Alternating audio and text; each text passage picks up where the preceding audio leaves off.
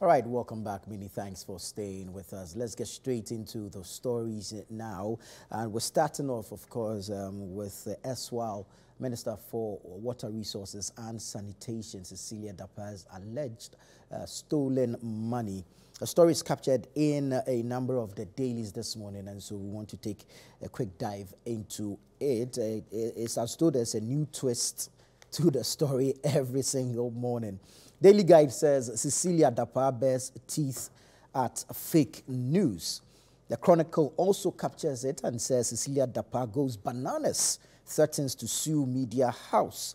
And then when you go into the Finder newspaper, it says Cecilia Dapaah demands retraction about alleged monies in her bank account. I'll take you to citynewsroom.com. Says Cecilia Dapaah takes on Joy News over reportage on alleged millions in frozen accounts.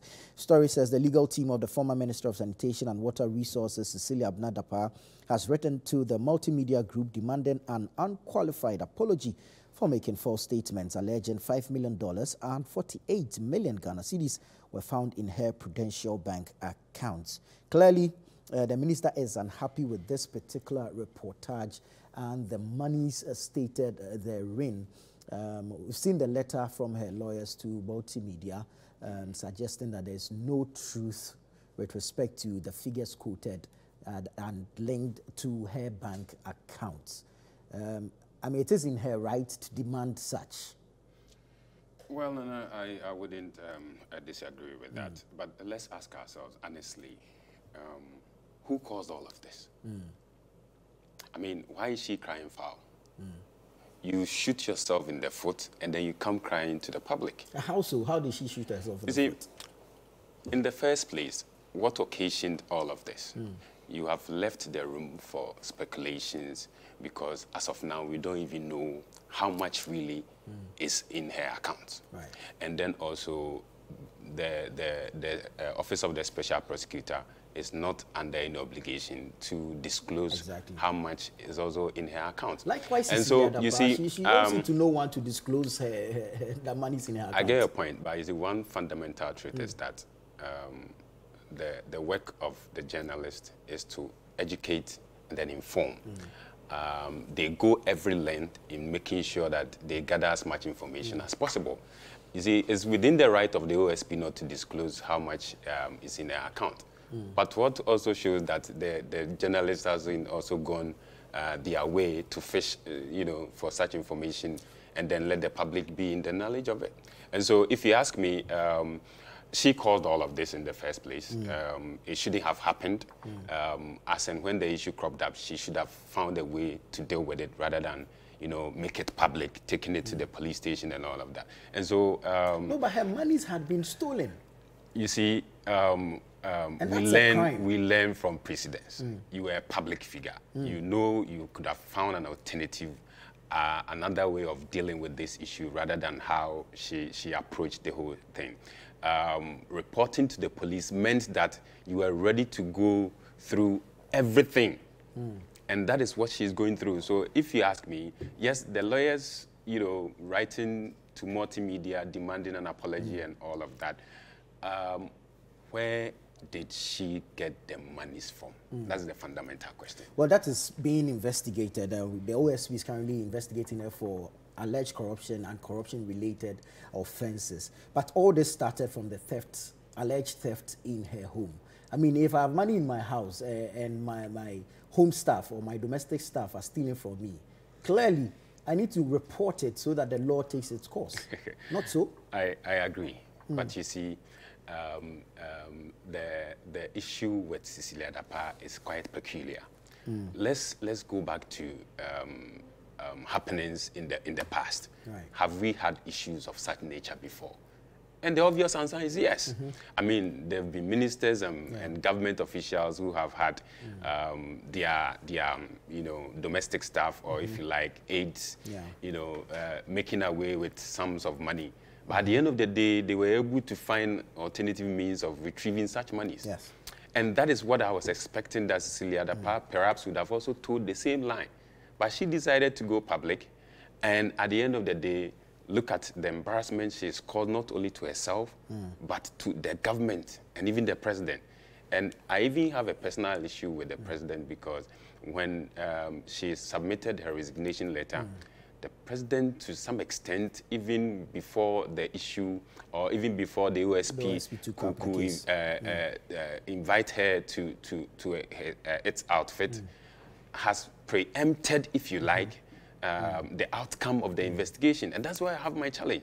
Perhaps that was a great opportunity for the president to have, you know, as it were, make it known to the public that, listen, in my government, there's no way I'll condone any such form of corruption, even if it is at that time. You understand, whether alleged or not.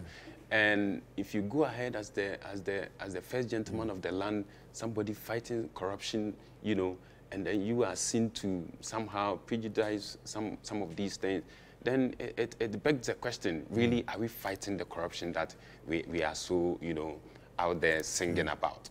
And so, yes, Cecilia, unfortunately, has reported the issue to the police. The case is before the court. The substantive case is not yet, it's yet to be heard. And so, unless and until the substantive case is heard, that is where we will know whether or not, indeed, the monies are not from any form of corrupt activities she may have, you know, exactly. But if it is proven that those are monies that she earned legitimately, fair enough, we have no issue. But to the extent that you have in excess of almost about 12-point-something million dollars, you know, if all the monies are added together, then it really, you know, poses some form of question. We don't have confirmation on this total figure. We have no confirmation on that. It's all over. It's all over with the but it's not been confirmed by anyone, has it? I mean, just go to Joy. Joy reported it, and but this even is aside what Joy, she's disclaiming. And that's the same issue I'm also, you know, hammering about. I mean, to the fact that the OSP is not disclosing the figures in the account. Would you rather have the OSP declare these figures? Because you see, I mean, she has the right to being innocent until proven otherwise. So until a prima facie is established against her, she's presumed innocent. And disclosing the amounts in these accounts will go against her privacy, wouldn't it? Nana, is there any law that prohibits the journalist from going further to fetch information? One, aside that. Secondly, I think that they are also not under any obligation to disclose their sources of information. However, a competent court of adjudicature can't compel them to disclose their source of information. So unless and until we get to that point where the court says, hey, come and prove where you got these from, then I still stand by the report from Joy. That has Cecilia Dapaah broken any law? As far as the laws of this country is concerned, no. So we are all judging her through a moral compass. However, you see, it's not even about the moral compass. You as a public figure, you as an appointee of a ruling government, and somebody who used to head an institution of repute, you have so much monies in your home, and there is a lot also to be done in Kusase. There's a lot to be done in terms of health and even road and what have you. And one person is assumed to be having all these monies, you know. My money, not state money. Hold on. It's not yet proven yet. Yes, so but it's in her home, so it is presumably hers. What if at the end of the day, it is presumed that she got them illegally? How do we address that? Is a matter to be determined so later. Then we still stand by the allegation. But we cannot ascribe her money to state projects. I mean, if there's work to be done in Kusase, the state should fund that, not Cecilia Dapaah bringing money from her home. I am not disputing that, but my point is that, listen, one person heading a public institution is alleged to have in excess of about 12 million in both her account and in her house, her residence, both at Abelinkwe and then East Legon, right? If one person have so much monies, then the assumption is that every public official, every government appointee out there is even in trouble. All right? If you're a politician and you are out there, especially if you belong to the ruling party, the assumption is that, hey, you have so much monies in your homes and you become even a threat, you know. And if you're not careful, we will see the cases of armed robbery, you know, going on the rise just because of some of these things. Right. And so I think that the earlier when I say we, I mean the state supports the OSP in getting this issue resolved with the speed of light, the better for all of us. Because, I mean, if you're a politician out there, I'm sure you are living in fear. You could be attacked at any point in time. Why? Because somebody has paved the way for you to go through some of these things. So yes, I support the call. Is Cecilia Dapaah being vilified because of her position as a public official? If these monies had been found in a private person's home, would it have been such a big deal in this country? And you see, private is private, public is public. Private person does his, job and then gets his money, whichever means, right? But you are a public figure. Taxpayers' money, businesses. Taxpayers' money is involved. And listen, I have personal interest because, I mean, at COPEC, we monitor every single thing when it comes to prices of fuel, all right? And there's an element on the price build-up where we pay to the sanitation ministry, and that's the sanitation levy, all right? And so I am particularly interested in knowing the legality or otherwise of the sources of her funds, so that at the end of the day, all of us could be rest assured that the monies we pay at the pumps goes directly to funding the businesses of the sanitation ministry. But I doubt the taxes. I am not saying. To the sanitation ministry. I am not saying. Well. That's another discussion to be had. It wouldn't go directly to the ministry. Oh no, that's something that goes. It goes to them. There's a channel, right? The MPA receives it on their behalf, and then they receive the monies in that order. So I am particularly interested in that because I feel she owes us that bit for us to know whether or not there's any form of legality, if you like, regarding the sources of funds. Yes. Well, now it's a matter under investigation, so I doubt she, as an individual, is going to come out and put out the figures there. Mind you, these are her personal bank accounts, not state accounts. So, I mean, she owes none of us that information. No. But you think if she comes out, this puts the matter to rest? No, she doesn't even need to come out, all right? The point is that there's a case before the court. What is the case? Which case is the thefts? The OSP, no, even before that, the OSP is more or less going through the process to freeze, her account. Administratively, the OSP can do that, but then it will go to court to get approval to prolong the period. But you see, why does the minister or the former minister keep changing her charge sheet? Have you asked yourself that question? Why does it keep changing? Today, we have $800,000 that belonged to my late brother, and then the next minute we are told the $800,000 is mine, and so the $1 million is mine. Why do we have conflicting charge sheets almost every time? And so I think that there's still something fundamentally wrong as far as the sources of funds are concerned.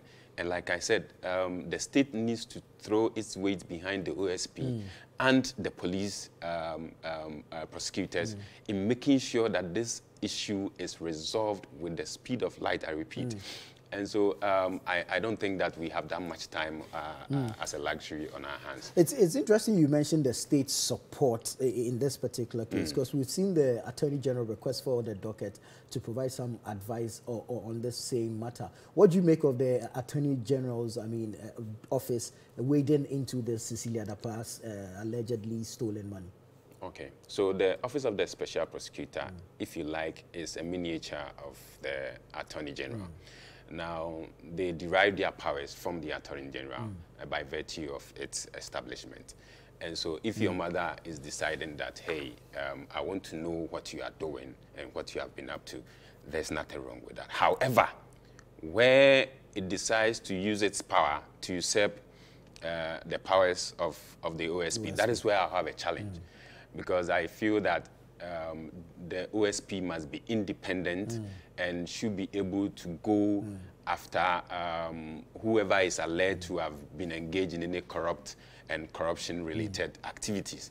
And I wish that the Attorney General's office will work hand in hand with the Office of the Special Prosecutor in making sure that this matter is resolved. Well, so far what we know, the Attorney General has not interfered in the investigations by the OSP, but rather is interested in the theft case.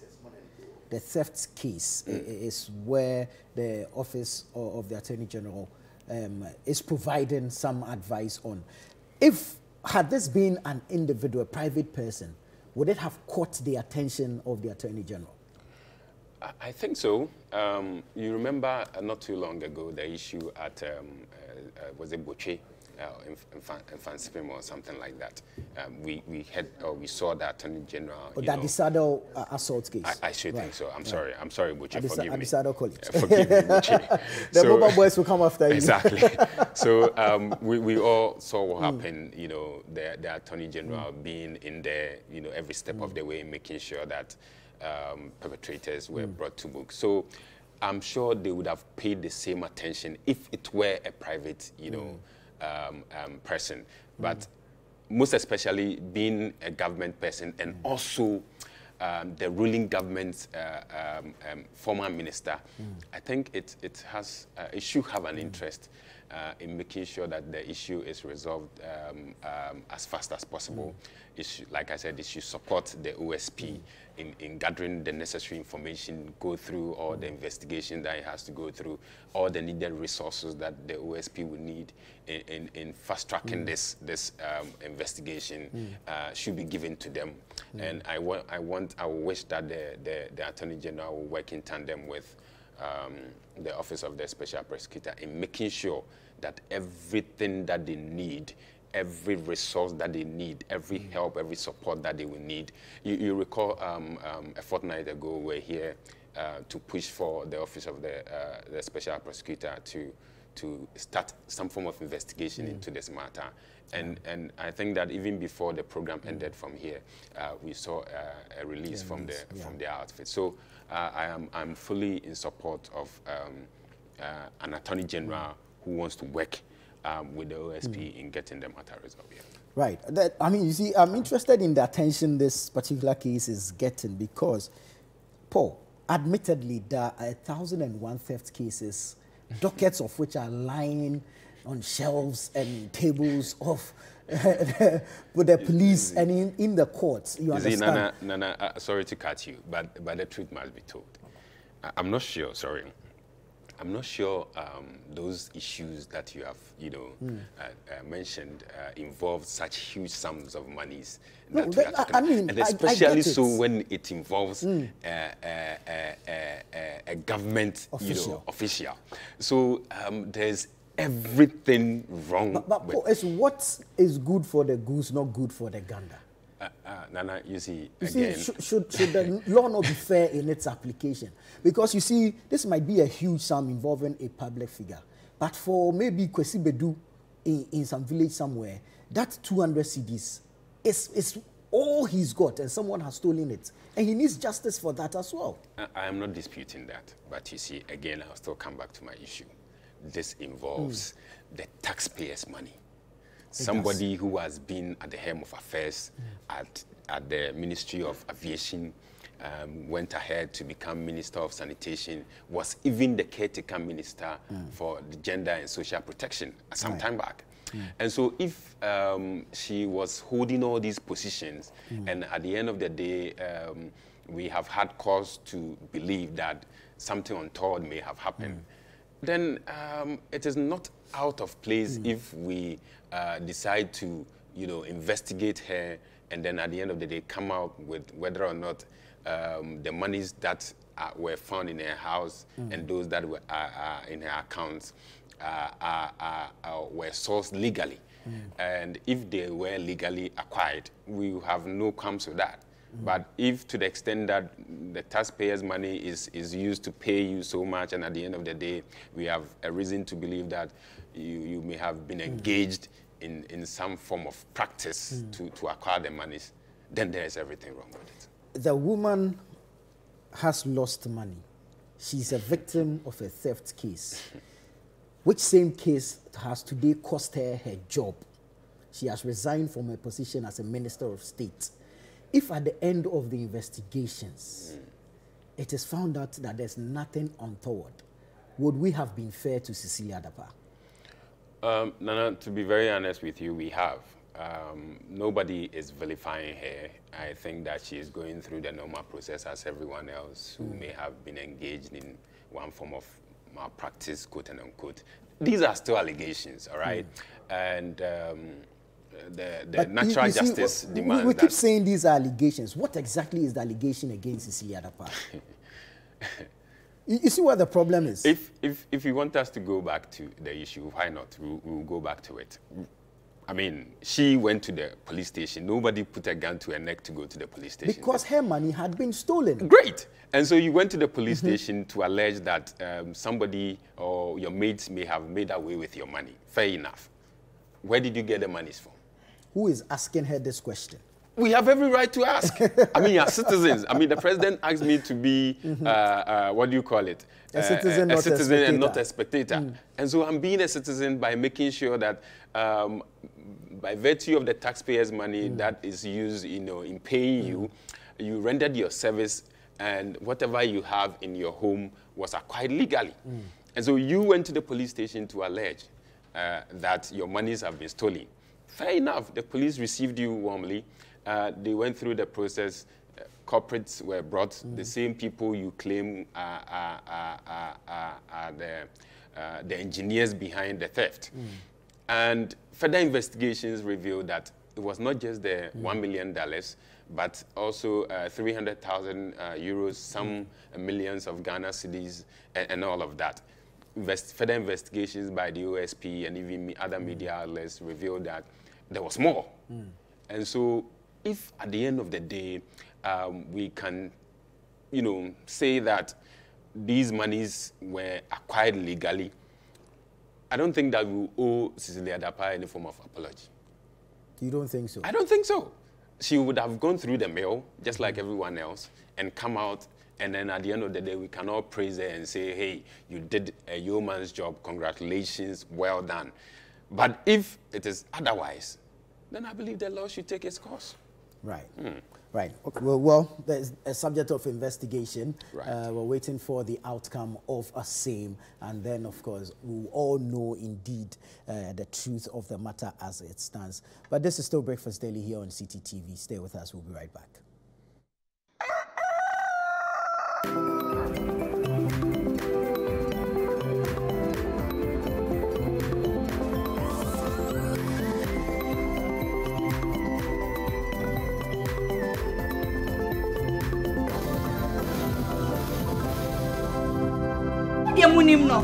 Mobile phones, television, air condition, speakers, computers, laptops. Munim se Franco Trading Enterprise. That's so ye #1.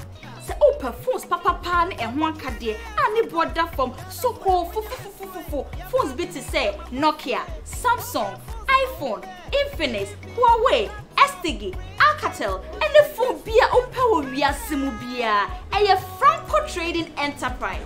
Bora ya shop bia e wa Ghana ha fa na bia ne kopa wo de afei so ma mo pese mutu no do sopo me che bebre ne dodo na atu no e Franco Trading Enterprise. Franco Trading Enterprise e phone papa and the accessories papa ahimfie.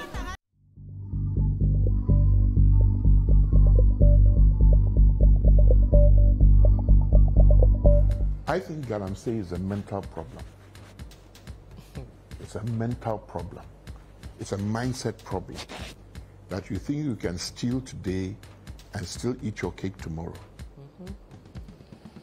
I think that, if you could go to the next slide, that we have to appreciate to fix and restore is always more expensive than to spoil. Spoiling takes an instant. Those of you who are in married or relationships, you slap your spouse. I'm not recommending this. It takes a second to do that action, but I'm telling you, pay for it for the rest of your life. Yes. So it is better not to spoil it in the first place. My third point is that a full-time problem like Galamsey cannot be solved by part-time responses.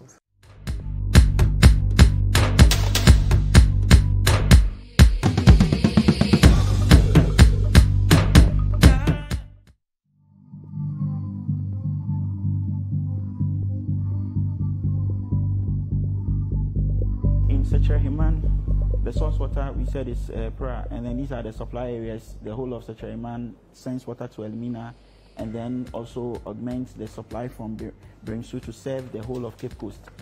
It has a production capacity of 30,000 cubic meter per day, which is 6.7 mgd, that's million gallons of water per day. But currently, because of Galamsey and other issues, we only do about 47% capacity utilization. And then the losses that we incur through the production process is about 10 to 20%. There are interesting figures for the color and turbidity over a period. This is we are using the base year of 2016 to current figures.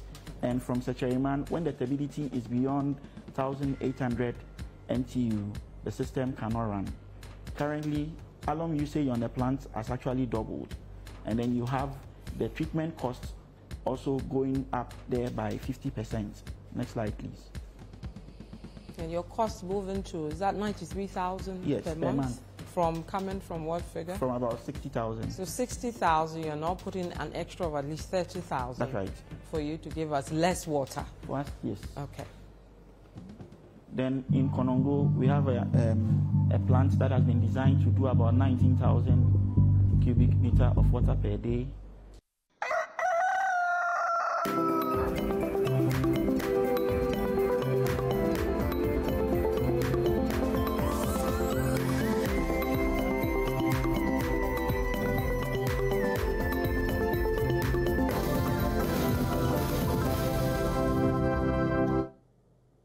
Welcome back. This is Breakfast Daily on Citi TV. We're having the newspaper review segment now. Mensa Thompson is here, Executive Director, Alliance for Social Equity and Public Accountability, ASEPA. Good morning, Mensa. Good morning, my I trust brother. you're doing well. Oh, thank you. I'm Welcome, doing very welcome, well. welcome. How was your weekend? Oh, it was great. Quite relaxing. I like your shirt and your suit. You Very see, good. I've told you that when I grow up, I want to be like you, so small. Oh, really? Small. You don't pass me. But anyways, just before you came in, we were looking at Cecilia Dapaah, the former Sanitation and Water Resources Minister's issue. The new twist is that she's demanding a retraction and apology from multimedia over publications of certain figures she denies are in her bank accounts. So I'll give you a quick bite on that and then we can move on. Yes. First of all, a very good morning to our cherished viewers out there. And to say that I think the lawyers of Cecilia Dapaah would do her a lot of good if they don't go on that tangent. And I think that it is only in Ghana that, you know, ministers of state embroiled in such, you know, controversies of corruption can threaten legal action. In other jurisdictions, they'll even be grasping for their own life, you know. Well, she's resigned and subjected herself to investigations. Yes, but, you know, she can't threaten to sue anybody. And I don't know wherever they are getting that confidence from. And I think it's also from the posture of the Office of the Special Prosecutor.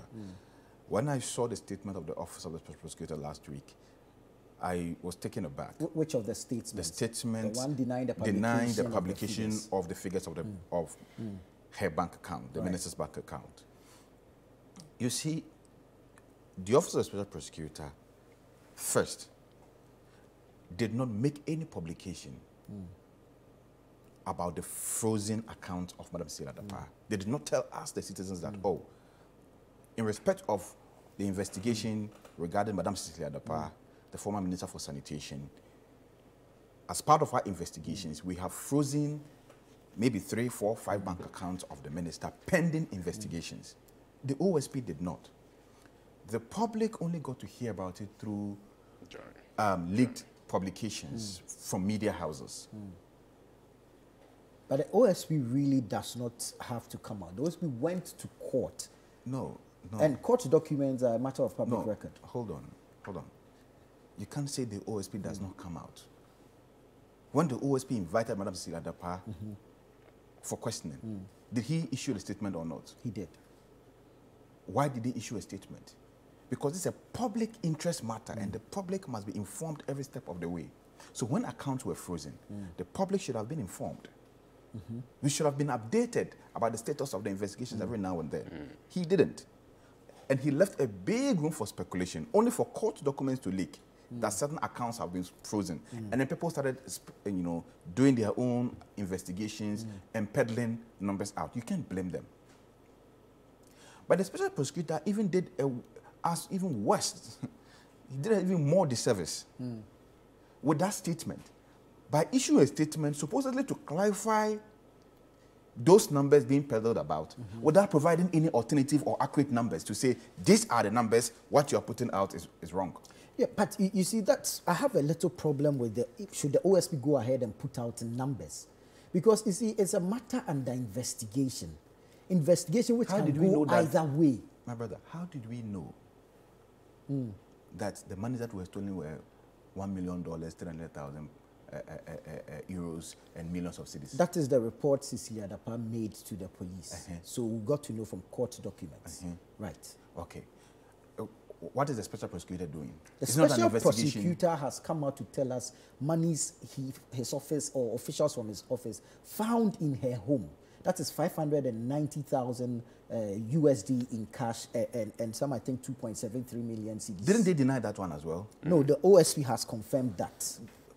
You see?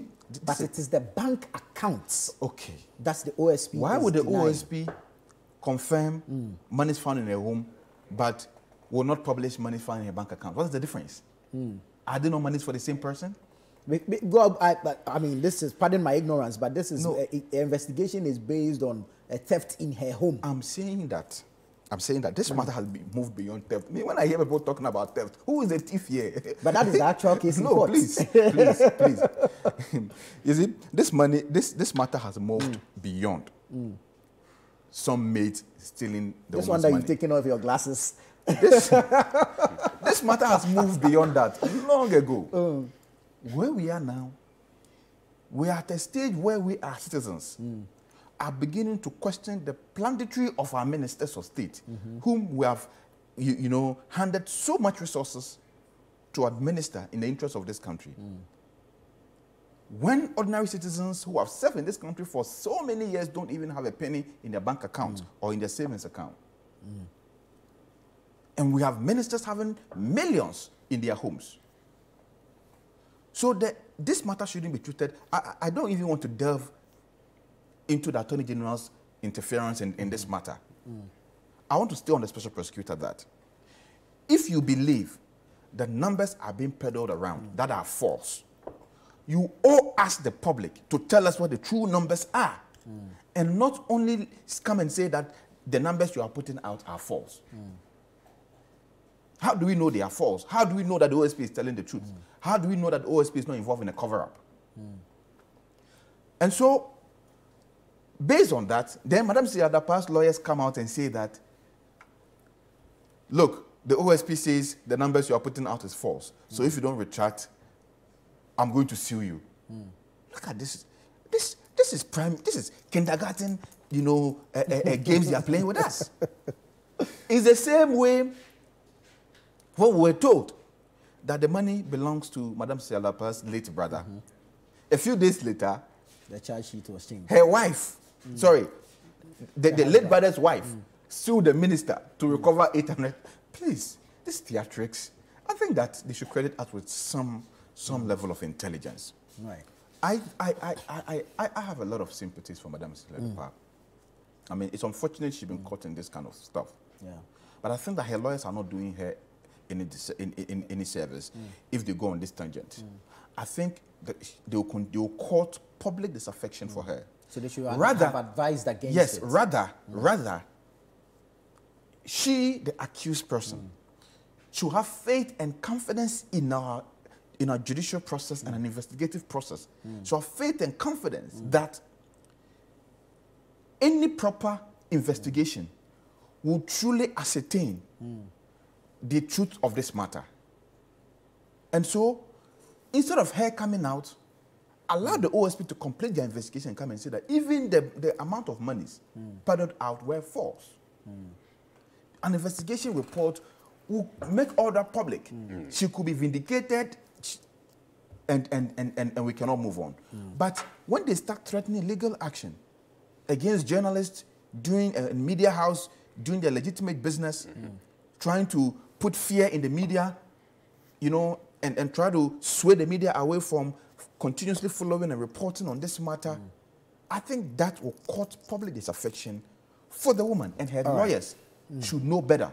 Okay, let's leave it here. Let's move into some other stories. Now, the Ghana Cocoa Board is saying that it will no longer embark on road projects. Now, I'll take you to citynewsroom.com. I mean, the story is captured in most of the papers. A daily guide says Cocoa Road projects will be completed. This is according to Cocoa Board. A number of the dailies have it, but let's take the story of citynewsroom.com. Cocoa Board to hold construction of new cocoa roads, emphasis on new.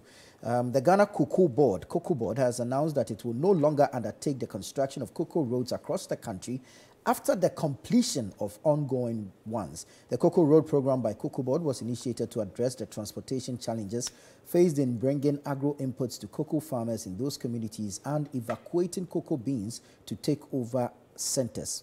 However, in an address at the 50th anniversary celebration symposium on the Cocoa Clinic, the Chief Executive Officer of Cocoa Board, Joseph Boahin Edu, said the policy will be scrapped following negotiations with the European Union and the International Monetary Fund, IMF. Quote, the EU sent a team last year to do due diligence on sustainable production, and when they came, they wanted to know why Cocoa Board was involved in cocoa roads construction, because it is not a core business of Cocoa Board, and they insisted that we take that venture out of our equation. And of course, the IMF is also saying the same thing. They say that we can continue with what we are currently constructing and not start new ones, end quote. Joseph Boahin Edu is the CEO of the Ghana Cocoa Board, and according to him, I don't want to say dictates or instructions, but more or less it's from the EU and the IMF, questioning why Cocoa Board is engaged in the construction of roads. And so, per what he is saying, new projects will not be embarked on, but existing ones will be completed. We know the importance of cocoa roads. If this should really be a policy that will be rolled out, what are the challenges thereof? You see, I think that this is a good thing. It's very, very important that Cocoa Board stay away from this and focus on their key areas. Because there are a lot of challenges in the cocoa sector itself that need, investment, that need a proper technical, evaluation and address.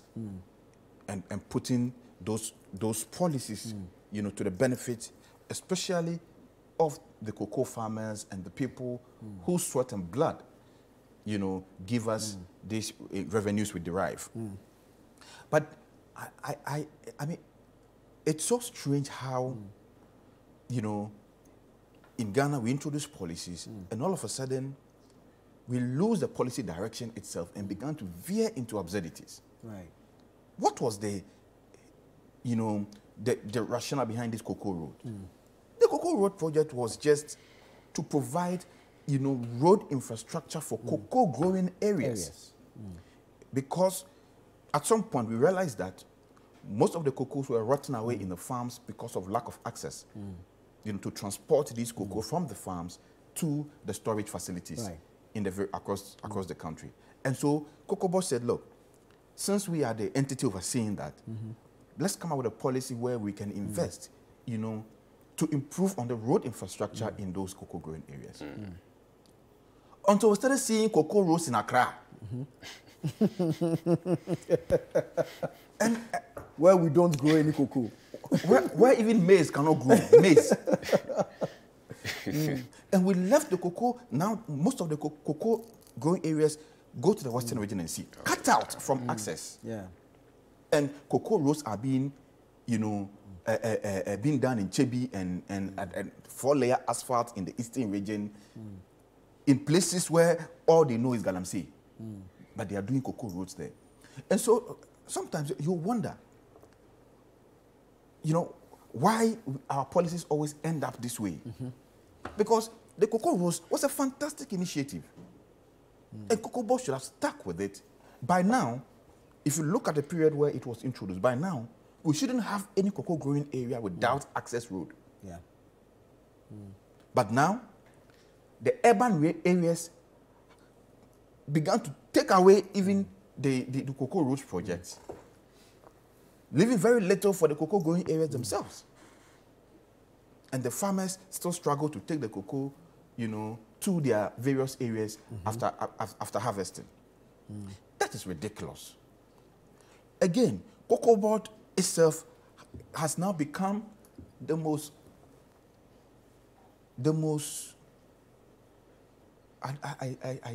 I'm looking for a very good word to describe. Please do. Yes. We don't want any problems this morning.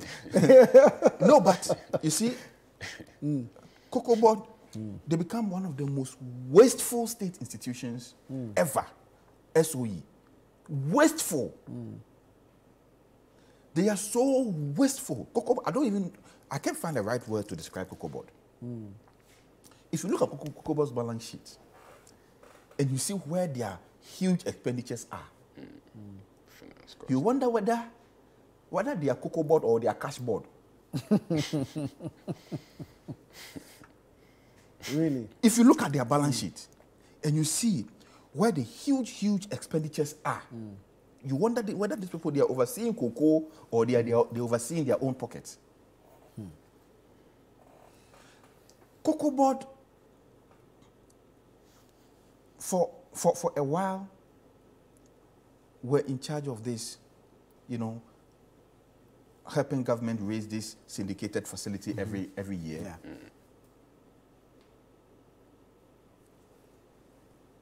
This year, government is going to struggle to raise the syndicated loans. That's true. We are going to struggle. Yeah. Because government has also meddled. They've also somehow used Cocoa Board as a cover to borrow and then divert it and use it for needless stuff. Just like the Bank of Ghana. I don't know if I think Cocoa Board and Bank of Ghana are twin brothers. I think they are twins. See, what we are discussing is Bank of Ghana's audited financial statements for 2022. Yeah. Woe betide Ghanaians if Cocoa Board's audited financial statement for 2022 come out. We should all brace ourselves because the kind of things we are going to be seeing. See, we will say, oh, Bank of Ghana, you have, in fact, yours is so well. Come and see your elder brother, Cocoa Board. And that statement, it must be published now. Right. We need to know. Because, come on, Cocoa Board should have been an entity by now. That was set up, the primary objective was Cocoa Board. Really, was to advance the well-being of the farmers. The well-being of the farmers who spend their entire life in these farms to plant these cocoa that give us, you know, huge foreign exchange. That contributes enormously to our GDP every year. That was the purpose of Cocoa Board. But Cocoa Board has failed in its mandate. Right. Cocoa Board has rather created rich technocrats in Accra. Rich big people who don't even know the road to farms. Driving in huge Land Cruisers, building mega mansions, and doing big business on the back of Cocoa Board. And they don't even know where the farm is. and still go to the farms, go to the rural areas and see the ordinary farmer suffering really badly. Right. Let me get to Paul and take his take on this. This morning, I mean, on our 6 a.m. news, a group calling itself Concerned Farmers Association is complaining about the halting of the construction or the Cocoa Road construction program by Cocoa Board. They are unhappy with it. They would rather that Cocoa Board continues with the program. Okay, just to take over from where Thompson left off. You see, the core mandate really of Cocoa Board, you know, was to make sure we get the cocoa from the cocoa growing areas, you know, export them, get the monies, pay the farmers and all of that. Make sure the welfare of the farmer is also attended to. By way of that, they introduced what is called the scholarship scheme of some sort to help the farmers and their kids. And then they also brought in the issue of health and all of that. And then the twin baby Cocoa Rose. Yeah. Unfortunately, that objective has become partisan, if you like, and it's taken a political twist. If ideally the objective was to was adhered to, I'm not sure we would have been going through these kind of debts that Cocoa Board finds itself now. Between 2016, 2017, in excess of 9.6 billion owed to road contractors. 2018, 2019, these are figures that were paid actually to road contractors. 2018, 2019, some 550 million cedis. 2019, 2020, 123 million cedis to road contractors. So within that period, to know where these roads were constructed. That's another question. You see, the challenge is that even after a year of the completion of some of these roads, you go there and you find virtually an empty place, and you wonder whether really whether this was the place that the construction took place. So their core mandate functions, unfortunately, have been diverted, and I don't see why they should have even involved themselves in the first place in the construction of the road. That should have been left to the central government to be dealing with it. But unfortunately, it became political, and politicians were using that to score political points that, oh, we've done so much of cocoa roads, and they were taking the credit for it. Unfortunately, we are left with huge debts. You know, like he mentioned, you go through the balance sheet of Cocoa Board and you ask yourself, really? Just last month, somewhere 28 July of last month, at the Public Accounts Committee, the CEO was struggling to report on exactly how much they have paid contractors, even from 2020 to date. And they are demanding for that report as we speak. They don't have the figures. Well, they will publish Cocoa Board's audited financial statement. It's sad. They will publish their own. It's sad. We'll run away. Even with the scholarship that was introduced, you agree with me that the farmers that really were supposed to be the end beneficiaries did not. And we have sons of politicians and children of politicians and government appointees who are rather, you know, as it were, benefiting rather than the people who they really, don't even get some. you know, were intended to receive. The road construction program by so halting it, halting it, I believe is in the best interest of our country.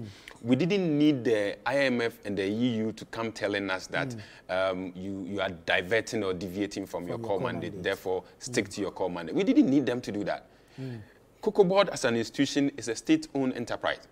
They, even though they have, their government has some level of control over them, they could have still gone to Parliament and say that, look, we cannot continue with the way government is also always on our neck. But you see, the program was initiated to solve a problem. Cocoa was getting rotten on the farms due to lack of accessible roads. No, let's not justify this. Whose responsibility is it in making sure that road infrastructure is dealt with in this country? The states. Good. But if I am a state agency and I am in a position I perfectly understand you on that. To benefit my sector, why not? Paul, you see, Cocoa Board's intervention was not wrong. I mean, even though it's a state responsibility to provide those basic infrastructure, Cocoa Board's intervention was, at least if Cocoa Board could reserve some funds to intervene in areas where, due to limited resources, government could not, provide those access routes on time.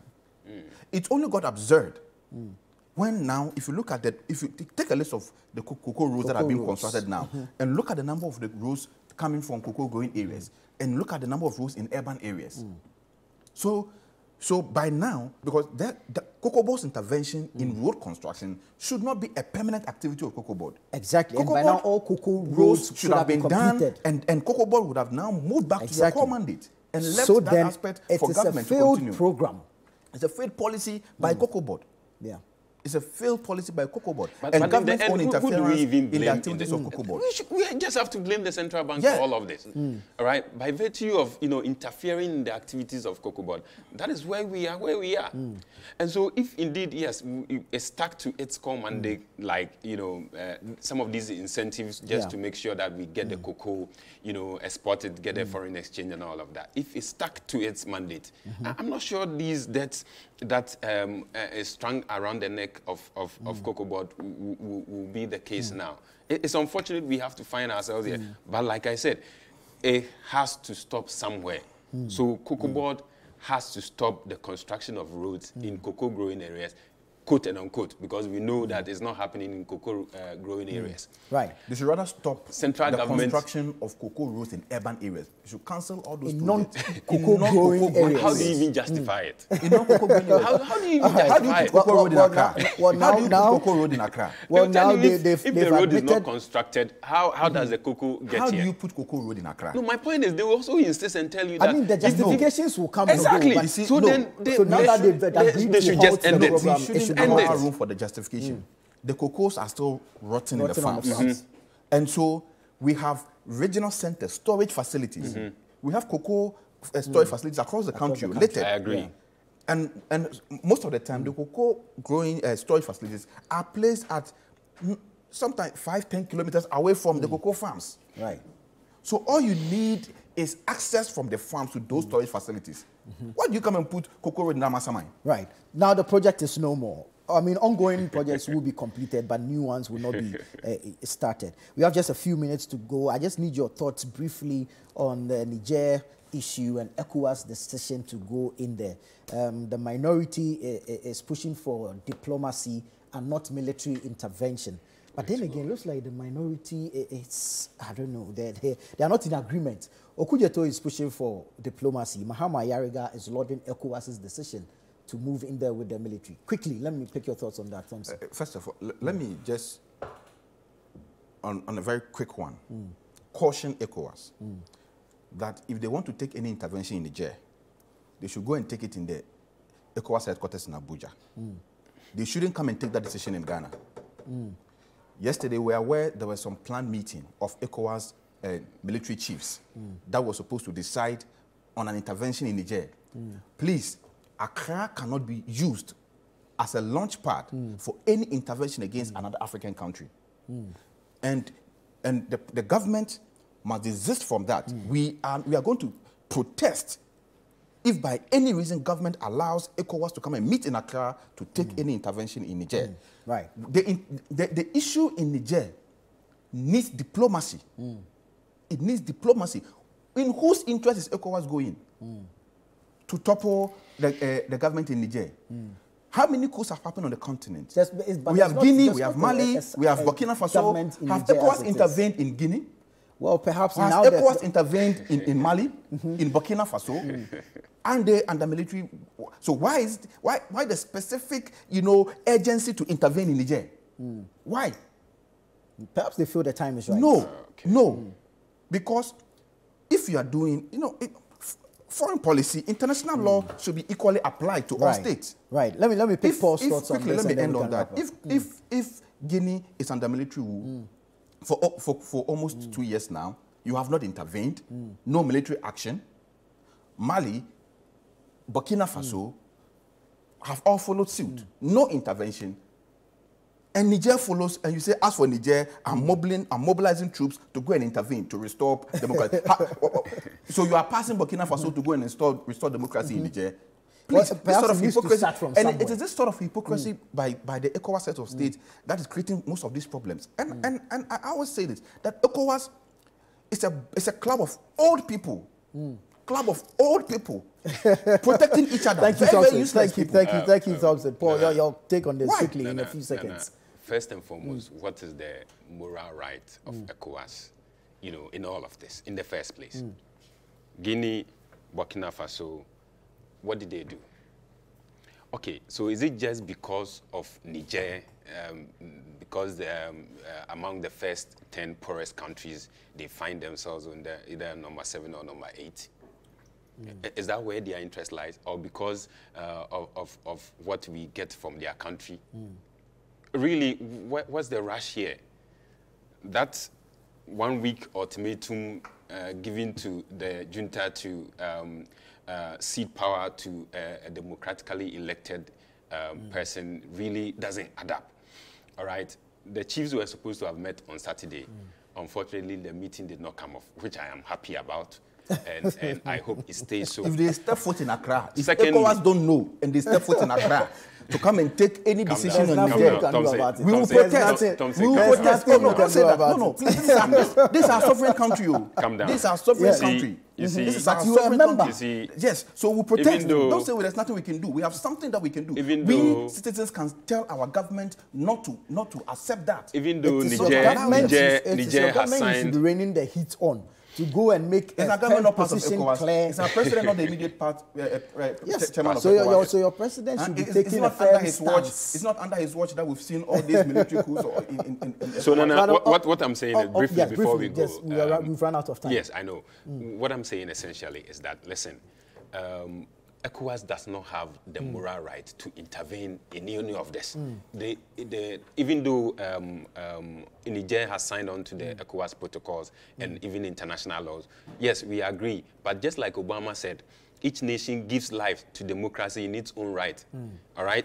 So Niger has every right in making sure they protect what they have. The citizens have learned and they know that, yes, things were not working in their favor, and so they had to take the law into their own hand. I'm not saying it's the right thing to do, but at that material moment, perhaps that's what they needed. Unfortunately, we've run out of time. Quickly, 30 seconds. We've run out of time. 30 seconds. I'm saying that quickly, just 30 seconds. We have no time. Just 30 seconds. Let me wrap up. Just 30 seconds. Just 30 seconds.